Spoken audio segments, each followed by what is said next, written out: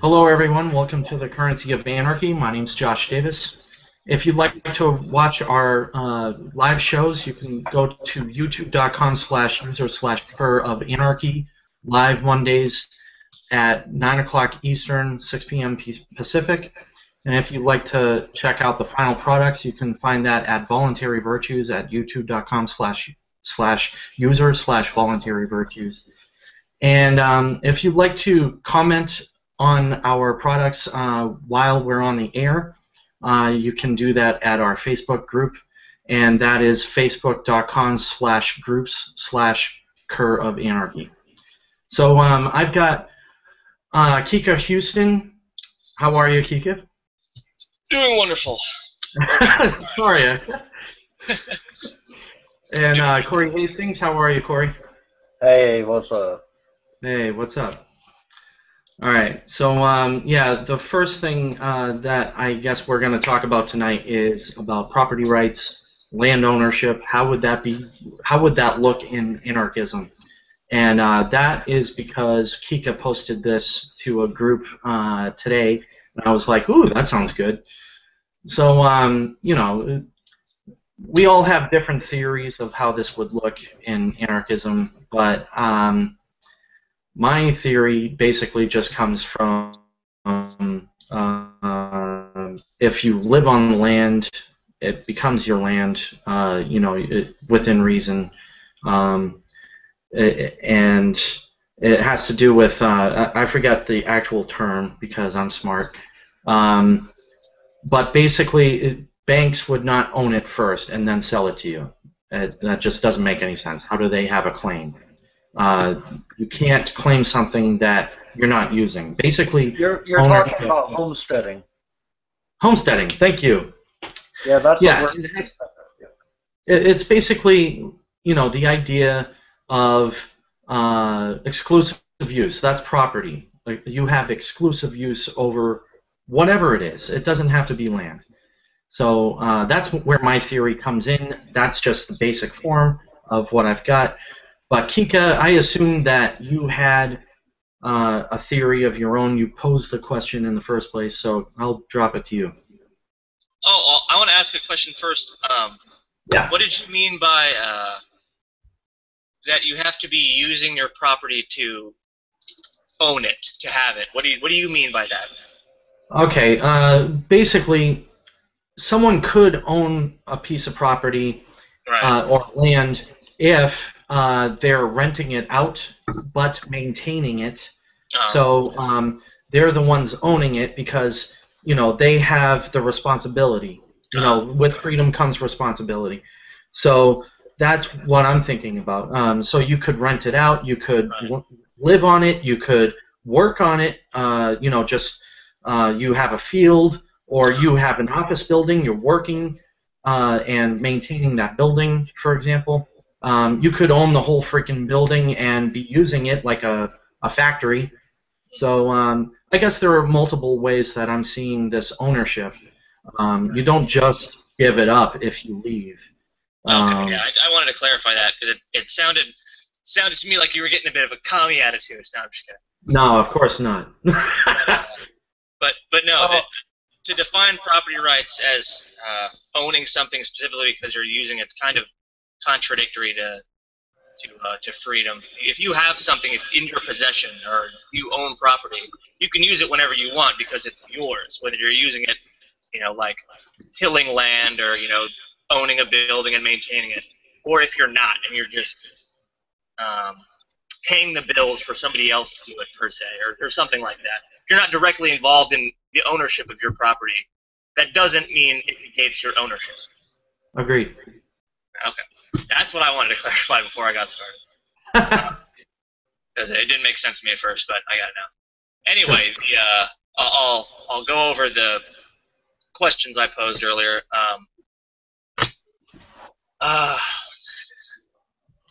So I recently came under the understanding of nihilism, and I didn't realize I was a nihilist before I realized it, I guess I could say. But I had kind of the same philosophy based on my own spiritual experience. But before I understood nihilism, I was more of an anarcho-capitalist, and I had two questions that I've been trying to figure out on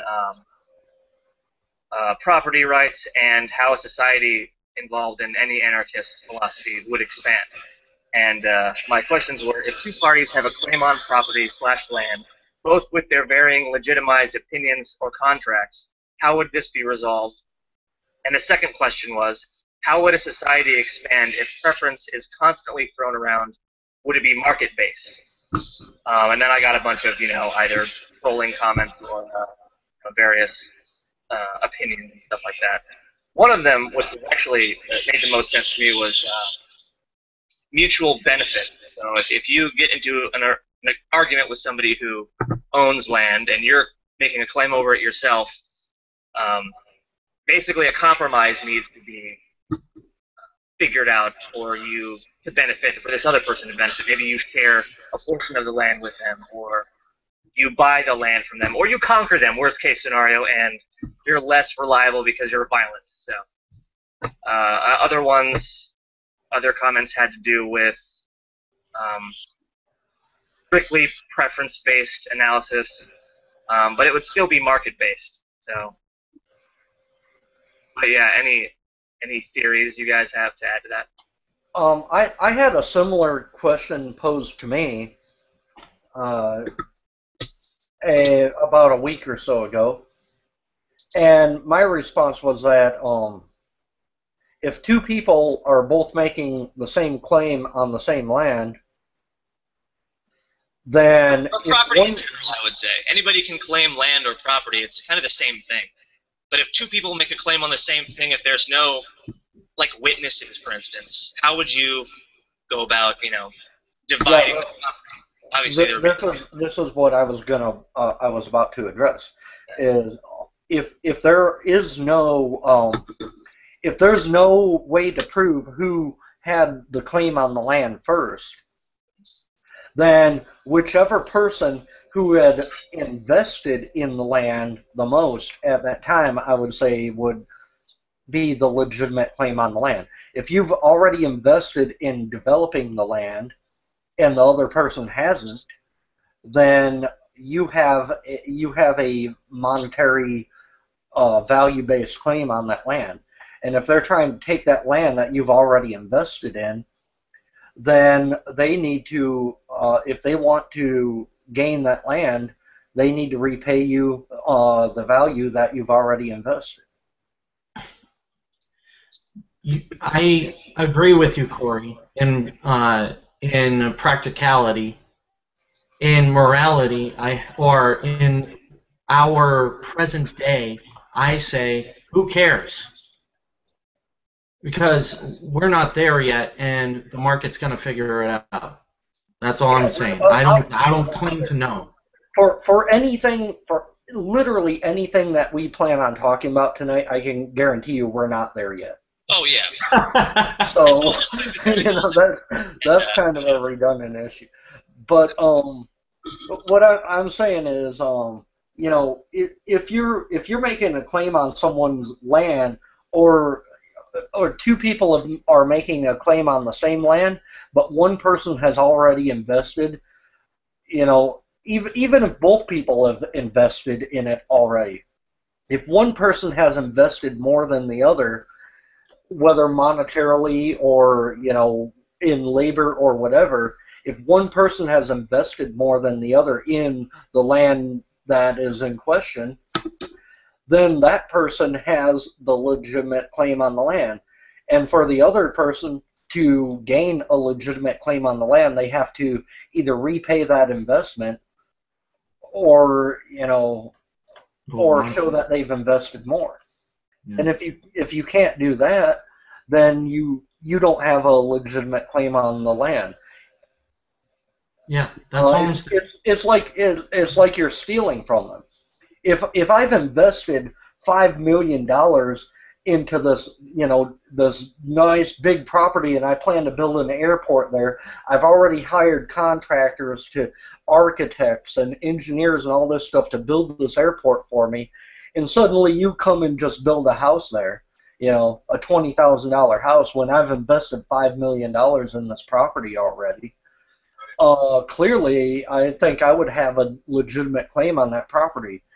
And now, not only what I've already invested $5 million, but now I need to hire, arbitrators, to determine that you're building a house there is illegitimate. You have no right to own there because I've invested in the property. And now, not only that, but I also have to tear your house down. That's going to cost me money, and repair whatever damage you've done to the land that might affect, what I've already planned to build there. I don't think it's enough I to would just. say that you're reliable for those damages. You've caused me monetary damages. I don't think it's enough to just make the claim that I've invested. I think it's enough, or you should be giving notice as well, because why would you invest without making any or building anything yet? Like people are just going to knock their house down, like you said. We went into this debate also, and the simple answer to that was that if you've already invested in building on a property, it's a pretty simple fucking concept that you would put up a fence or something, and put some tape on it and say, hey, this property is the future location of Corey's International Airport. You can't build here, Seems like pretty obvious answers, of course, but yeah. I mean, if you roll up to a property, you looking to build a house, and there's a fence around this area saying that this is a future location of Bob's Hunting and Tackle or whatever, are you just gonna just tear down the tape and be like, oh fuck Bob, I'm just gonna build a house here? Well, really?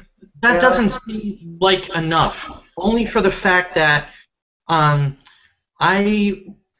used to live in Salem, Mass, and there was this future pizza joint coming into near Collins Cove. Anyway, there was a building there, and there was a sign up, but it was there for like 2 or 3 years, and nobody was doing anything with this. I was like, well, is this a fake sign? This doesn't make any sense. It didn't help the market that he was just holding that. But at the same time, yes, he was saving up probably, whoever this owner is. He was probably saving up for it, but it's not enough because he just made a claim to it, and that's really not necessarily fair to the rest of the market. Well, what he would have to do is he would have to prove that he's actually put an investment. If he's just claimed the property and he hasn't actually put any investment into it, then it's an illegitimate claim. But if you claim the property and you actually put an investment into it, whether that's monetary, whether you're hiring people to do it, or whether you're legitimately using your labor to build something on that property, then that's a legitimate investment. But just because you put a sign there, that's not a legitimate investment. Right. So I'm saying there's something, there's got to be some kind of, unfortunately, almost governmental agency to give out title. You know what I'm saying? I don't know about giving out a title. This would be like, if you're going to claim that land, that is basically allodial title right there. And so what we're saying is, if the group, the commune, is what you're basically saying, if the commune doesn't agree that that's a legitimate claim, then it's revoked. So the title's revoked, is what we're saying. Now you're talking about communism. Well, that's what it sounds like from what I'm hearing, because you're like, well, who's going to make the claim that you do not have claim on that land if you just have a sign up? That's what I'm saying, because it Yeah, sounds that government. makes it more complicated. I can see where you're going with that. Uh, there's there's several different ways you could do that. You could have DROs, dispute resolution organizations, that would, they would look at, the evidence and, who made the claim when, and, who invested the most into it, if the claims were made at a close enough time to make it disputable. Or if someone had already lived there for several years, then obviously they're the property owners. All these things could come into effect, and you would just have an outside arbitrator that has no interest whatsoever in the property that would determine who would be the legitimate owner. Right. That's one option. I think one thing to consider too is for instance, from Josh's Pizza Hut story, or whatever, the pizza shop story. It's going to take a lot less time for a business to get started, I believe, in an anarchist society of any sort, because there's no government to regulate safety codes or food codes or whatever bullshit you have to go through in a government system to get your business up and running. So getting a business license. Versus the years that it took, it's probably going to take a month tops to get his business started the way he wants to. And then not even months. It'd take like maybe a week. Yeah. Okay. Yeah. I mean, whatever figure, but and then after that, based on any bad sales or bad rep he gains, is how his business makes it or doesn't make it. Related to food codes or building codes, that kind of shit. If his building's obviously not up to smack, it's going to crash and kill people, and they're going to be less interested in going to a dangerous building. Same thing with food. So you don't have any stupid restrictions. You keep your business going much more quickly. Yeah, and when it comes to proprietors versus corporations, this is going to be much more liability on the proprietor because there will be no corporation. So in that sense, it's actually easier to start up also in that sense, because right now you have to pay a city government at least $25. For me, it was $25 as a proprietor. As a corporation in Massachusetts, you have to start up with $500. It's just another, add-on. Is all I'm saying. Fees, time limits, etc. I mean, it just lengthens out the process to get a business started in America, or anywhere that has a government that needs to get their cut before we start our shit. Yeah. Yep. Well, that's really interesting about land ownership, because I've been thinking about the fact that this is like it's a fee simple system that we have right now. It's feudalism, basically, just down, a little watered down. It's not a allodial title. We do not have title to the land. The government does. So that's how they can tell us what to do. Well, that's how they enforce eminent domain laws, where they can just take your land basically at any time that they want. That's eminent domain if you look into those laws, and the same laws that enable them to use eminent domain to take your laws. Those are the exact same laws that enable those what are they called? Asset forfeitures. If you look into asset forfeiture laws, it's the same thing. They just take your property, and there's nothing you can do about it. Yeah, civil forfeiture they call it. Yeah, civil forfeiture, asset forfeiture it goes by different names in different areas. Sometimes they call it civil asset forfeiture, but whatever. It's the same fucking thing, and it's all enabled under eminent domain. Right. They just take your property and they say, "Well, this is ours now. Ain't shit you can do about it." And it's because technically you never own your property. You never really own it. You're renting it from the government. Yeah. That's where property taxes come in, because you're literally renting it out. Yep. Right. Property taxes, eminent domain, civil asset forfeiture, it all falls under eminent domain. Where basically eminent domain means that the government owns everything. You never really own anything, no matter what. Right. And that's kind of the primary reason why I decided to ask these questions on the group that a few of us are involved in.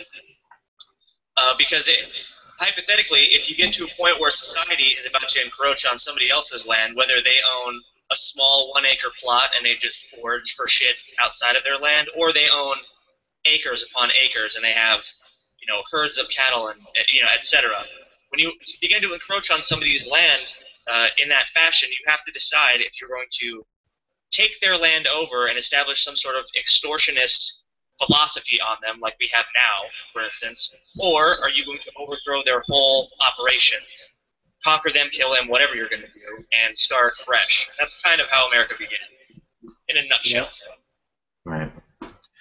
Yeah. So that's how it started with the Native Americans. You just conquer them, kill them, rape their children, pillage their villages, and just claim, hey, this is my land now.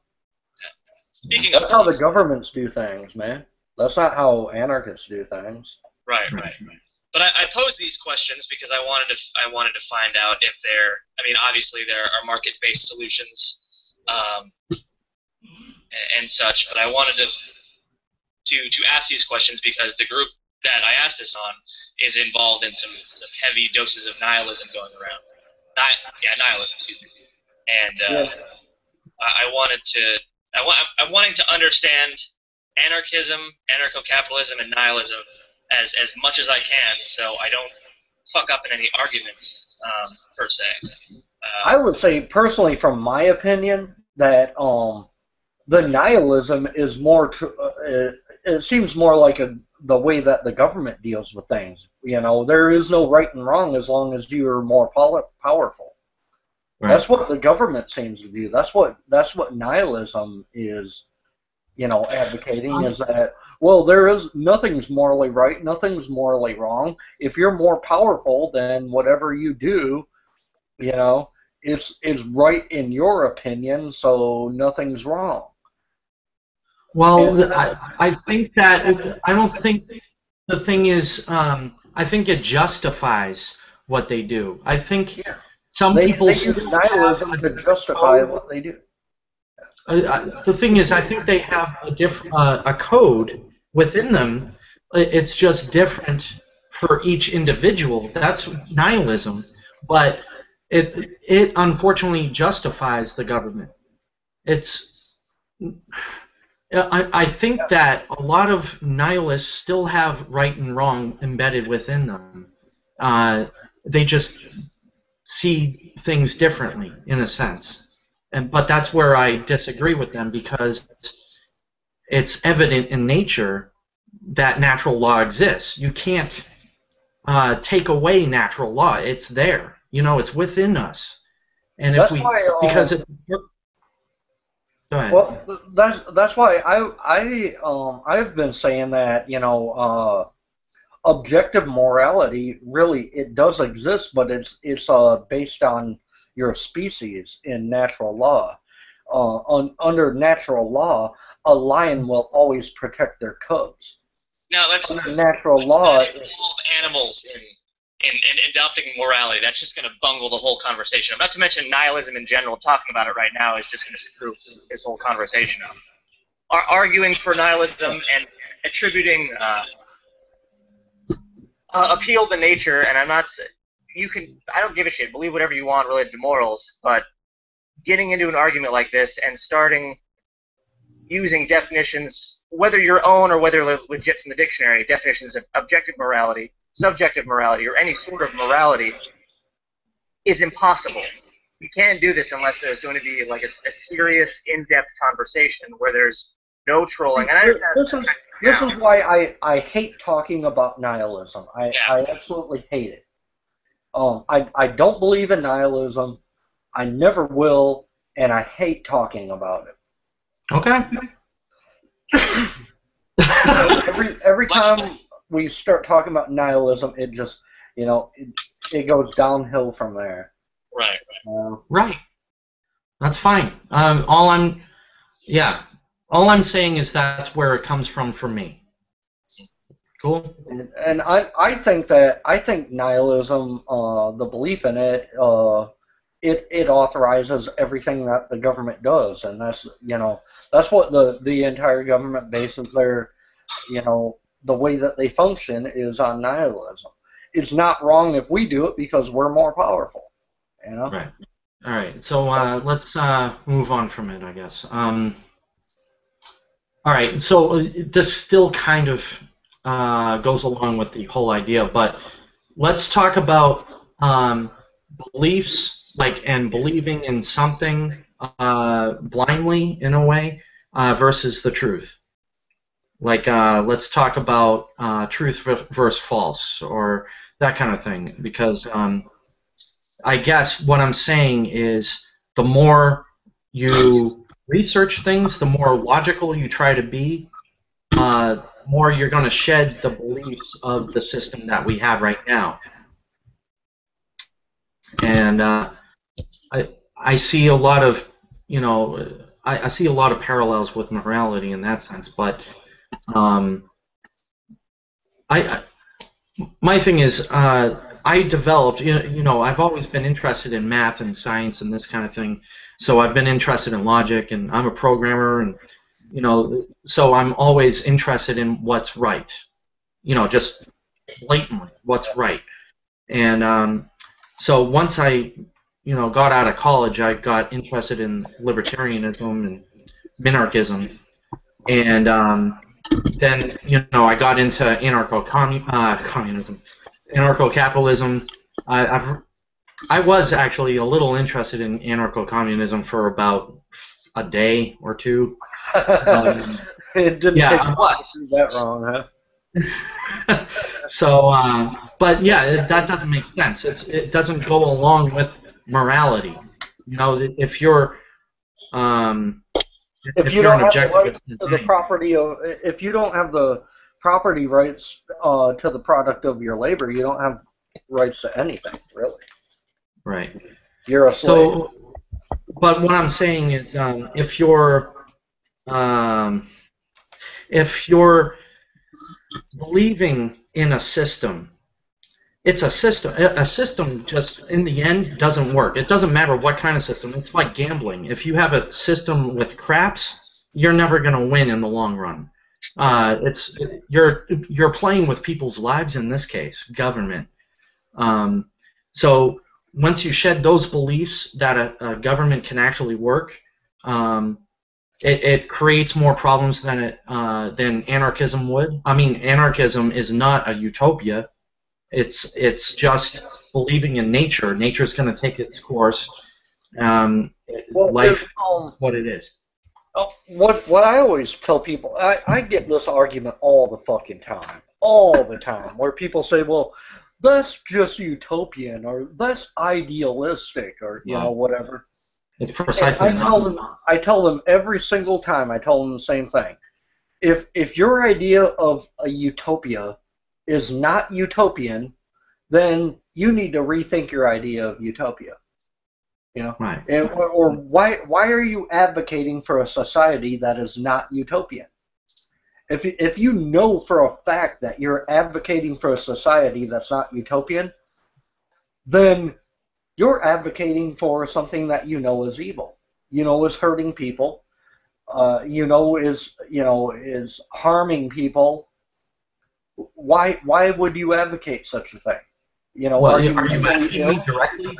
Because no, I'm not asking you. I mean, this is a response that I give to people when they say that anarchy is utopian. That's what I tell them. You're criticizing me for advocating utopia, and yet you are knowingly advocating something that is not utopian. What's wrong with you? You think that I'm doing something wrong. What's wrong with you? Why would you advocate for something that is hurting people? Yeah, Kika, what do you think? Well, I think everybody should. It seems kind of counterproductive for anybody to argue against a utopian concept in general. If everybody wants the best for themselves, they will I would guess, most likely always, unless they're completely brainwashed, argue for freedom-based ideologies. Because everybody wants to be able to do what they want to do within their means, or as best as they can.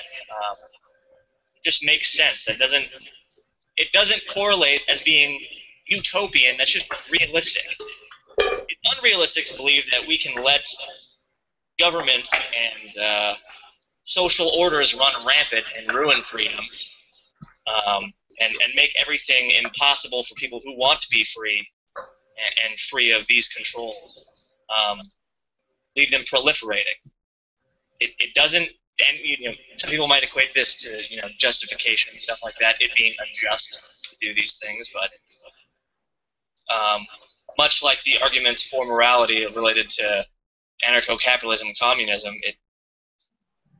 that's where subjectivity comes into it. But like I said, whole other story.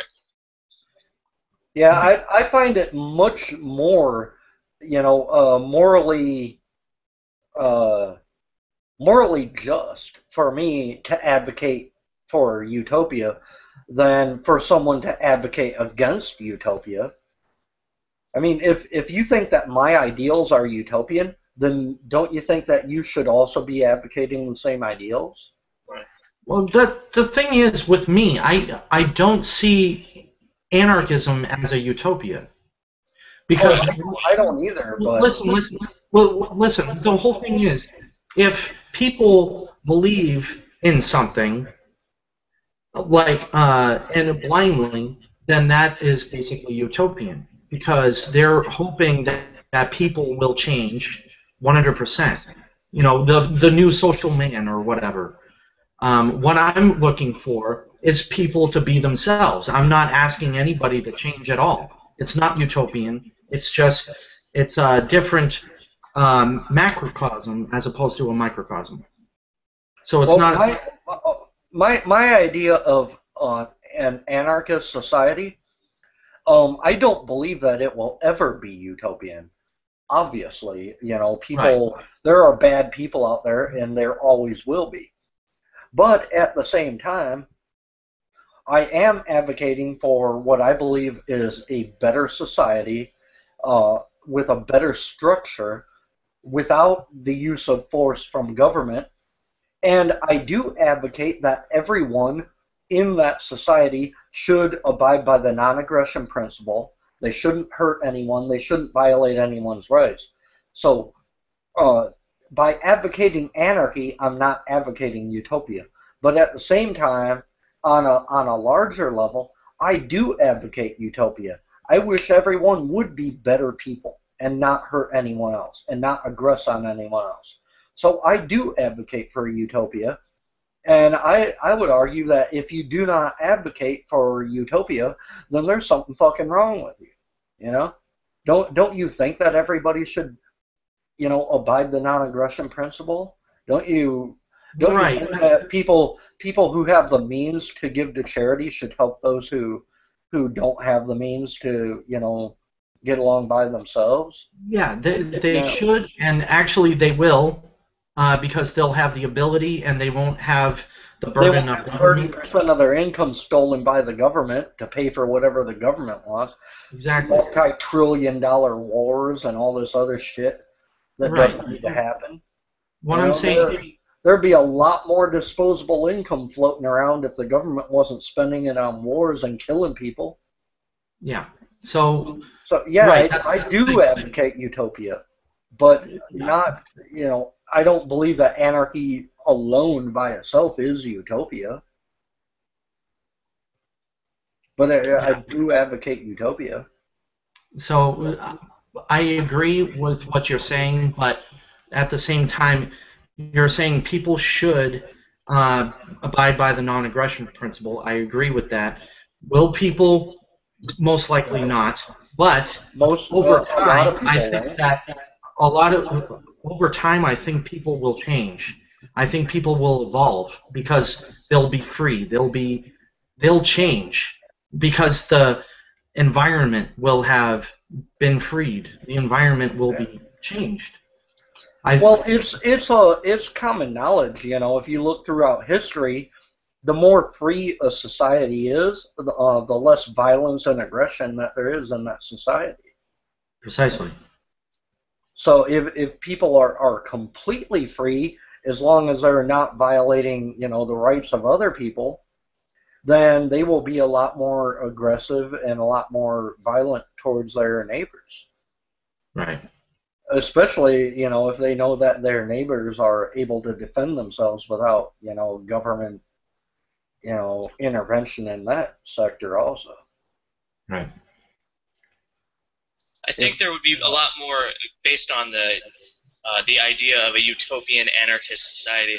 I think there would be a lot more incentive to create a sort of utopia, through means of charity. I don't think it would just be that people would inherently want to do that. I think it would just be incentive-based, because nobody wants to see homeless people stricken on the streets, or people dying from disease all over the place. It wouldn't be like an anarchist pirate society where there's no fucking medicine because all the governments are against them, kind of thing. It would be all incentive-based. People would have the what am I saying? I mean, you guys kind of get the gist. Yeah, they have the resources. Yeah, the resources would be available much more effectively than it would per government intrusion. Yeah.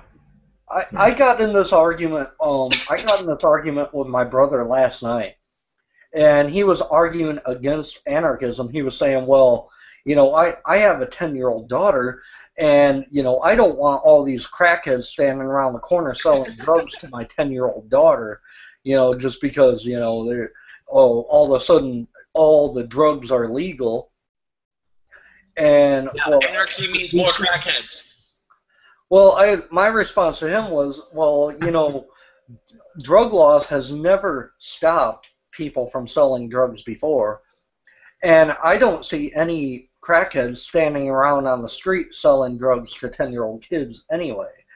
And if they did, if you believe that this guy is endangering your family, wouldn't you beat the shit out of him or something? Something. You wouldn't just let this guy sell drugs to your 10-year-old daughter. Well, you might get apprehended by DROs. Yeah. Yeah, and then you would argue in court, okay, he's selling crack to my 10-year-old daughter, and yeah, so yes, I did beat his ass. He's endangering my family.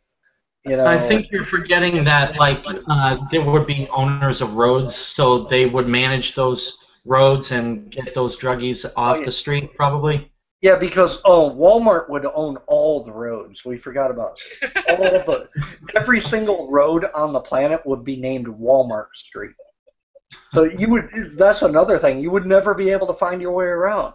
It would be like, okay, you need to go to 1400 Walmart Street. It'd be like, oh, okay. So you take a left on Walmart Street, drive about 2 miles, take a right on Walmart Street, drive about 2 miles, take a right on Walmart Street. I think you've derailed us. I'm just talking shit now, but that's the kind of shit that I hear from people, arguing about this. It's absolutely ridiculous.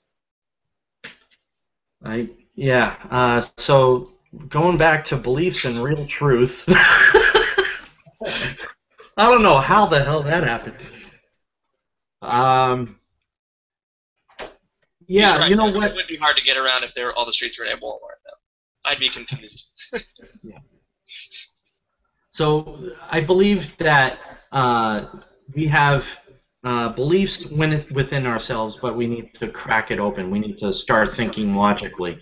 And I think that I know we don't like having this debate on the show, but when we debate morality, I think that's a smart thing to do, because we need to keep an open mind, and that includes myself, of course. I'm not saying otherwise. I'm just saying that if we have the debate, it's a good thing. It's not. We shouldn't be getting frustrated. You know what I'm saying? Liberty is about finding the truth. It's about finding ourselves. It's about, being ourselves. So, with that, I think we all agree that it's moral to be yourself. Anyway, I'm just saying finding the truth is important, and I want to bring that to the show a little bit more, like a little more philosophy here. Anyway, I've also thought, well, you know what? We're almost running out of time. We got about 15 minutes-ish. So I'm going to run through the money, the currency analysis or whatever. So last show, we did this October 6th. That was 1 week ago. I took prices tonight at 840. Silver has gone up from 1736 to 1749. That's a 13-cent change. It's 0.7% going up. Gold has gone up from 1206.68 to 1235.50. That's a $28.82 change. It's a 2.4% change. And Bitcoin has also gone up quite dramatically from 1330.70 to 390.41. That's a 59.71 change, 18.1%. 18.1%. Yeah, last time it went down 19.9, so it basically recovered. Bitcoin is pretty volatile. It is, but it's still early. You know, like it just came into existence a couple of years ago, so. Yeah. Anyway, yeah, let's end this on a different note. Let's talk about the difference between pacifism, assertiveness, and aggressiveness. I think the point of liberty is to assert yourself, but not to go over the top, but not to be a slave either, not to be passive. I think it's to hold your ground, be defensive, but not offensive. I would agree with that. Yeah. I mean, it's very simple, but I also, I think a lot of people think of libertarianism, or, you know, talk about status, really, right now. But a lot of people think of libertarianism in general as pacifist. But it's more like, as Ron Paul would say even, he says it's about non-interventionism. But to me, that's just assertiveness. You know, stand your ground, but be friends with everybody. You know, just make trades and connections. Don't aggress. A lot of people can confuse assertive with aggressive also. Yeah, like big time. I have an example, a story I could tell if you'd like to hear it. Huh? I'll try to keep it short. Last year, there was this guy. One of my neighbors used to come over for barbecues all the time, and somebody moved in, and my neighbor, he thought this guy was cool. And he asked me if this guy could come over to my house for the barbecue. We used to have barbecues all the time, right? Yeah. And I was like, well, sure, he can come over. You know, you think he's cool? Fine, he can come over. Well, while he was in my house, I went in to use the bathroom, and I came out, and I found he was looking through my wallet. And I'm like, what the fuck are you doing, man? You're looking through my wallet. And he's like, oh, no, nothing, man, nothing. I was just looking. I'm like, well, too late now, motherfucker. You need to get the fuck out of my house. Put down my wallet and get the fuck out of my house. Oh, I wasn't stealing nothing, man. I was just looking. I don't care. I don't care. It's too late now. Get the fuck out of my house. And then he throws his arms up and he's like, oh, you want to go outside and handle this like a man? I'm like, okay, let's handle this like a man. And I reached behind me, is sitting right by my bed, my fucking 44 Magnum, and I pulled that motherfucker out. I was like, all right, let's handle this like a man. You get the fuck out of my house, or you're gonna die. Oh, you gonna shoot me, bro? You gonna shoot me? Fuck yeah. You better fucking run, dude. So he runs outside. He calls the cops on me, right? So I'm like, all right. He's gone. Put my shit away. Wait for the cops to get here. Cops get here, and I tell them what happened. And the cops like, oh, well, so you mind if we come in and search your apartment, this and that? No, you can't come in and search my apartment. You accusing me of a crime? You better come back with a warrant. You know? He's like, okay, well, I'll be back. I guess I'm just going to leave here and I'll be back in a little while. He never came back. Right. Now, see, some people might say what I did was aggressive. To me, no, that's not aggressive at all. That was assertive. Him, feeling that he somehow has the right to, start searching through my wallet in my house while he was here as a guest, Right. that is aggressive. Yes. What I did, that was assertive. I was defending my property, and I was running off a potential thief. And then, when I first asked him to leave, he refused to leave and threatened me. When he said, "Oh, you want to handle this like a man," he was threatening. He was threatening violence. I mean, anyone knows that. He was threatening violence. So I was like, "Oh, you want to threaten me? So let's handle this like a man, like an adult. I'll fucking put a hole in your head, motherfucker." You know? What do you think, Kika? But yeah, what do you think of that? I think anybody could handle it in any amount of ways. I don't think what you did was wrong. Obviously, it's your house, your rules, your wallet. Obviously, don't get in other people's wallets. Me personally, I probably would have been a little more confused why my friend was getting into my wallet. I'd have more questions. And then based on but he wasn't my friend though. Oh, okay. He was a guy. He was a guy that my friend invited over. I'd never met the guy before. Okay, yeah. My bad. Completely different scenario. I would agree with you. Yeah, that's 100%. But I still would have had questions. Yeah. Oh, I got no question. This guy, I've never met him before. He's over at my house, and he's over for a barbecue, and he's going through my wallet. I have no questions whatsoever, motherfucker. You're looking for money.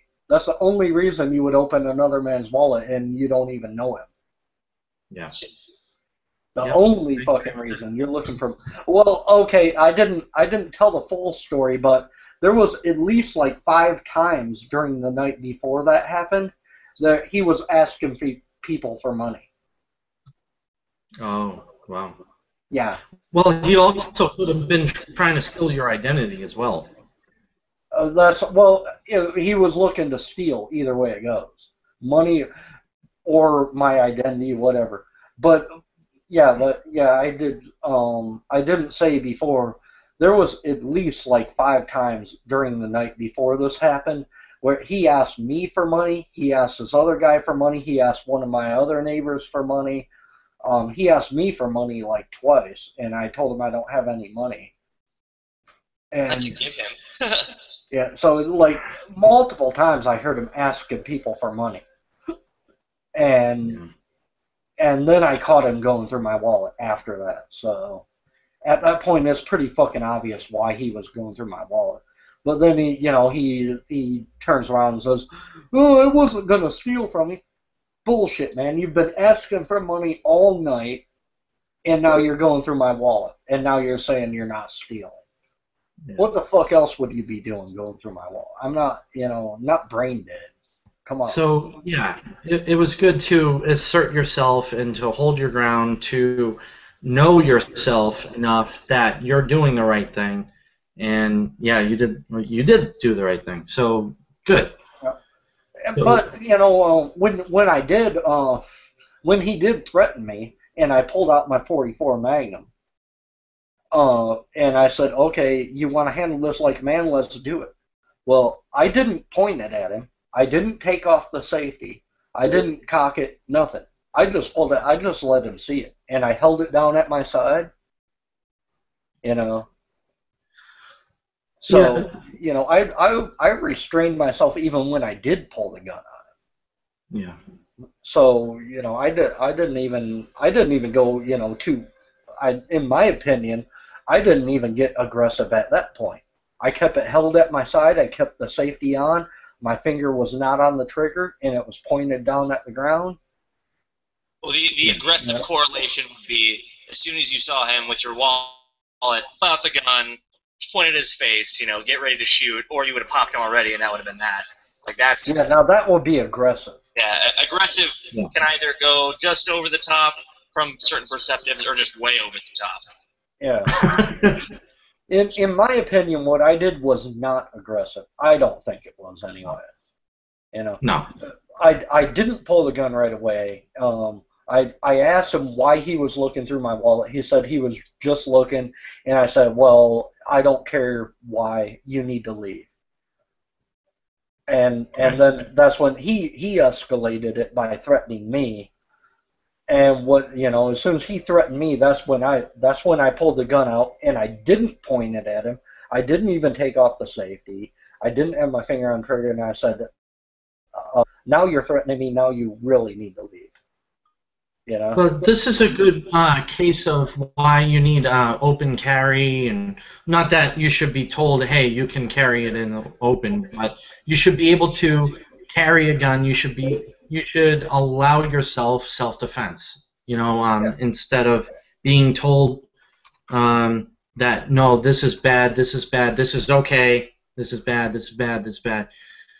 There's a laundry list of guns you're not allowed. There's a laundry list of ways you can carry a gun or carry a knife or whatever in whatever state you're in, and it's all irrelevant. Self-defense is priority. That's all that matters. Yeah, and on that matter, if I was not allowed to own a gun, this guy, the guy that I'm talking about, who did this, going through my wallet and shit and threatening me, this dude is about twice my size. He's a good 6 inches taller than me, and he's probably got 50 pounds of muscle on me. He's a pretty big dude, and he's younger than me. I'm 31. This dude is about 20. Yeah. So in a regular fight, he's definitely got an advantage on me.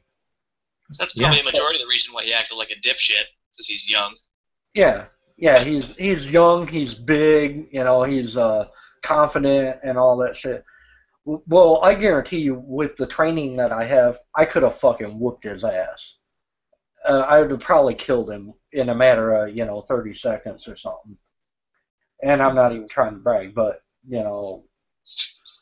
but that's the kind of training that I have. Is I train to kill people, not to street fight. Not to punch people in the head and hope for a knockout.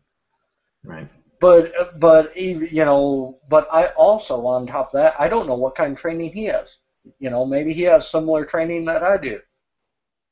And, he's definitely got an advantage. He's got a height advantage. He's got a reach advantage. He's got a weight advantage. He's got a strength advantage. But you have the knowledge and the experience. Yeah, but, he, for all I know, he might have trained since he was 5 years old. He might have the same knowledge and experience. So, although I might think that I have this advantage, maybe I don't. And, he could just fuck me up too, just as easily as I think I might be able to fuck him up. Well, but the fucking the game changer is I'm armed. Right. And that is what protects my property against anyone else. I mean, there could be a 60-year-old guy could come and try to rob me. And I'd be like, a strong arm robbery. I'd be like, oh, I ain't afraid of him. He's 60 years old. Well, fuck, for all I know, he's done 20 years in the fucking Navy SEALs, and he's got, although I might be trained in how to do, this or that, he's got experience. He's done it, his whole fucking life. He's killed people with his bare hands countless times. Yeah. That's fucking advantage on him. But if I got my gun, that's the fucking game changer. Now I can defend myself. Right.